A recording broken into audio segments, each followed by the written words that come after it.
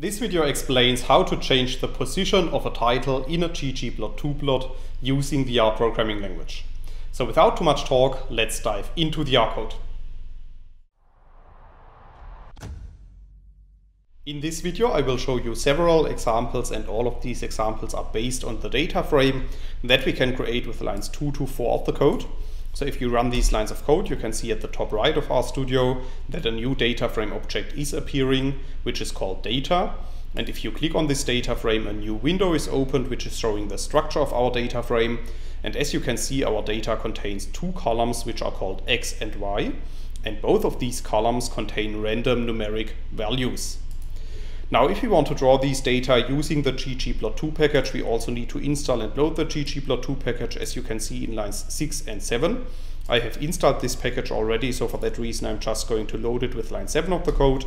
And after running this line of code, we are able to use the functions of the ggplot2 package, such as ggplot, gonPoint, and ggtitle, as you can see in lines 9 to 11 of the code. So if you run these lines of code, you can see at the top right of RStudio that a new plot object is appearing, which is called my_ggplot. And if you run line 12 of the code, you can see at the bottom right of RStudio that a new plot is appearing, and you can see that at the top left of this plot, the title, my title, is shown. So the top left of a ggplot2 plot is the default position of a title. So if we want to change the position of this title to a different position, we can use the code that you can see in lines 14 and 15. So in line 14, I'm specifying the name of the plot object that I have created before. And then I'm adding to this the theme function. And within the theme function, I'm specifying the plot.title argument to be equal to element text. And within element text, I'm specifying the hjust argument to move our title horizontally, and I'm specifying that this argument should be equal to 0.5. So if you run these lines of code, you can see that at the bottom right of RStudio, our plot is updated, because now the title is shown in the middle of the plot. So if we specify hjust to 0.5, then the title is shown at the middle of the plot. We can also specify other hjust values, such as 1, as you can see in lines 17 and 18 of the code. So if you run these lines of code, you can see that our title is moved to the top right of the plot.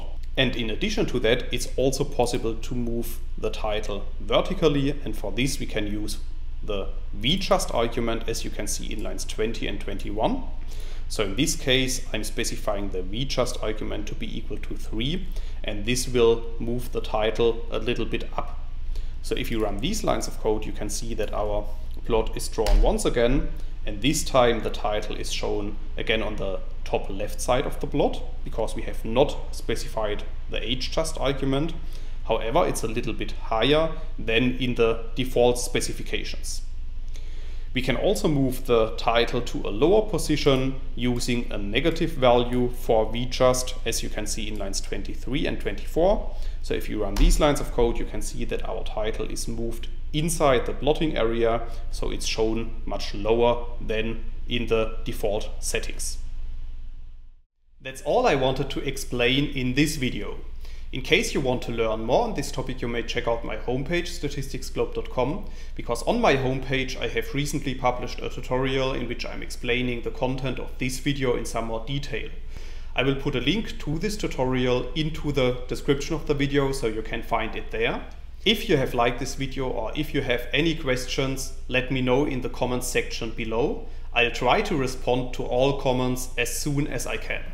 Furthermore, make sure to subscribe to my YouTube channel to get notified about future video releases. I have already published about 500 videos on this channel, and I'm releasing new videos on a daily basis.